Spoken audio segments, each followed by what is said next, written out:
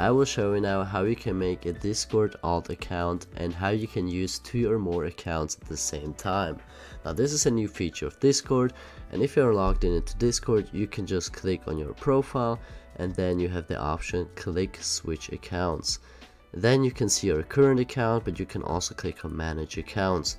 And this will open up this pop-up where you can switch to your second account, or you can also add your second or your alt account basically. And you can add more accounts to this, and then you can switch accounts really fast. So this is really practical. Now if this was helpful, make sure to like the video, and I have other problem solving videos on my channel as well that you can check out.